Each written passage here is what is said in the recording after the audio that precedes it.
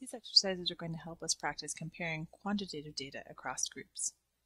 It says the National Assessment of Educational Progress tested two separate simple random samples of 1,000 13-year-old students, one in 2004 and one in 2008. In 2004, the mean test score was 257 with a standard deviation of 39. In 2008, the mean and standard deviation were 260 and 38, respectively. Is there sufficient evidence, using an alpha of 0.1, that the mean test score was higher in 2008? We can start by writing down our hypotheses. I always tend to write these as the mean for 2004 is equal to the mean for 2008. And remember, this parameter is mu, the population mean for 2004 and the population mean for 2008. And in comparison, our alternate hypothesis, we're trying to investigate if that mean score was higher in 2008. When we're going to proceed to do our hypothesis test with this, we want to rewrite these so that we're looking at the difference between the means.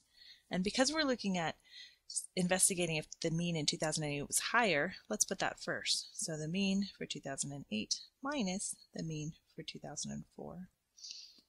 And we want to know if that difference is equal to 0. So there's another statement of our null hypothesis. And similarly, mean for 2008 minus the mean for 2004. And I want to know if that difference is greater than 0, if there's a positive difference between them. You often find it helpful to write down a summary of the sample data, kind of all in one spot. So we've got the sample mean for 2008, the sample mean for 2004,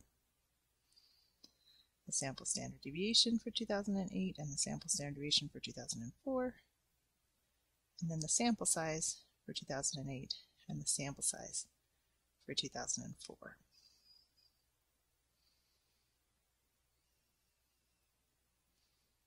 So 257 with a standard deviation of 39, and then in 2008 it was 260, standard deviation of 38,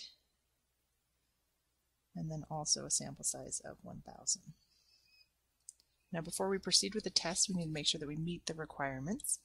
Our requirements are first that the data come from random samples, and we have that given in our problem statement. The second is that we're supposed to have independent observations. We really don't, but it's sufficient as long as our sample sizes are very small relative to the whole population size. And it's reasonable to state that 1,000 13-year-olds is less than 5% of the population of all 13-year-olds. The second one is, or the third one, is that both samples are either normally distributed or we have sample sizes that are bigger than 30, which we do in these situations.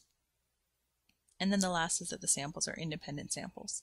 And there's no indication that they tested the same people in 2004 as they did in 2008, right? So this is a reasonable assumption for this particular problem. Now we're going to proceed to find the test statistic and the p-value in order to carry out this test. So we go to GeoGebra, and we're going to open up the probability calculator. Go to statistics. We're trying to carry out a t-test for the difference of means. There's our null hypothesis. And then our alternate hypothesis is a greater than statement. And notice that the direction we wrote our hypotheses here, we're using 1 to be 2008 in GeoGebra, and then 2, the second one there, is 2004. And I usually write those down so I can keep track of which ones go where. Alright, so we need to put in our sample data. Sample 1 is going to be our 2008 data.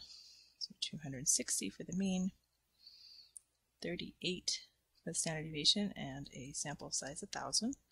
For sample 2, that data is from 2004, so a mean of 257 in that sample, a standard deviation from the sample of 39, and a sample size 1,000. Here's our results. We have a test statistic, a t-test statistic of 1.742, and we have a p-value of 0.0408. So back to our problem here.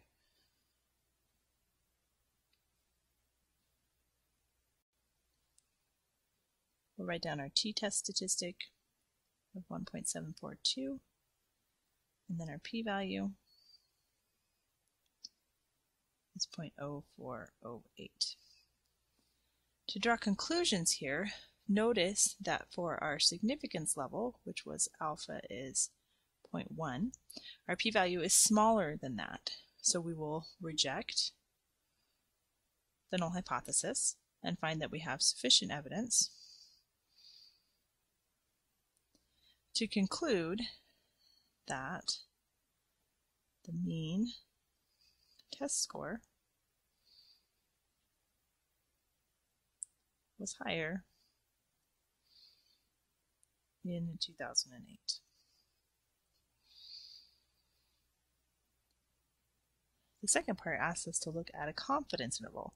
So suppose we want to estimate what is that difference between the average score on the National Assessment of Educational Progress test in 2004 and in 2008 using the data given in our previous exercise. So notice that we're going to be comparing the size. We're trying to make an estimate comparing 2008 values to 2004 values. And we want to write a 90% confidence interval. In GeoGebra, under statistics, we're still doing a t-test for the difference of means, but now we're doing a t-estimate for the difference of means. And it does roll your data over previously. Our confidence level is a 90% confidence level. And here are our lower and upper limits for that interval. So if we round to 2 decimal places, it'd be 0.17 up to 5.83.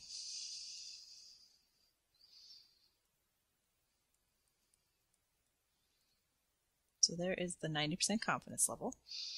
And then to interpret this, remember that we're talking about this is the parameter. So we're estimating the difference between these two. So we could say we are 90% confident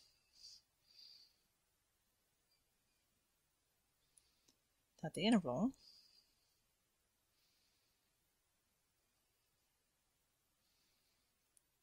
from 0.17 to 5.83 captures the true difference in the average score on the, I'm going to abbreviate, okay, National Assessment of Educational Progress test between 2008 and 2004. And that last part's important because it's telling me which direction I'm subtracting. So if your problem statement is 2004 and 2008, then you're implying that you're subtracting in the other direction. Now this is okay, but what does it actually mean? I would suggest that you go one step further when you're interpreting confidence intervals about differences and tell us which one is bigger. So I would say this. In other words,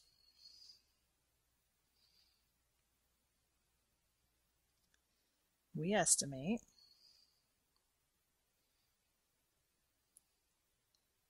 that the average score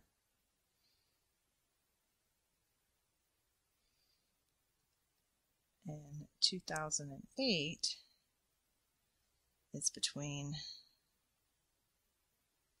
0.17 and 5.83 higher than in 2004. So what are we saying? We're saying that the average score is bigger in 2008 than it was in 2004 by between 0.17 and 5.83 points. Now, one more thing I want you to think about. At this problem at the very beginning, I set it up so that I was subtracting 2004 from 2008 because I was looking to see that increase. You might have set it up the other way around. You might have written 2004 minus mu for 2008. What would change? I'd like you to think about that and carry it out. Maybe try it in GeoGebra. Just briefly, we're going to have a sign change on our test statistic. That would be negative. Our alternate hypothesis would be less than 0. And our confidence interval is going to have different signs and be flipped around. It's going to go from negative 5.83 to negative 0.17. So the only thing that changes in that, none of that is incorrect. What changes is how you interpret it. So then if you're looking at the negative limits on the confidence interval, you got to recognize that if I was subtracting 2004 minus 2008, that would mean that 2008 was larger than 2004. So same conclusion. You just need to be careful about how you're interpreting your results and be consistent throughout your analysis of which direction you're doing the subtraction.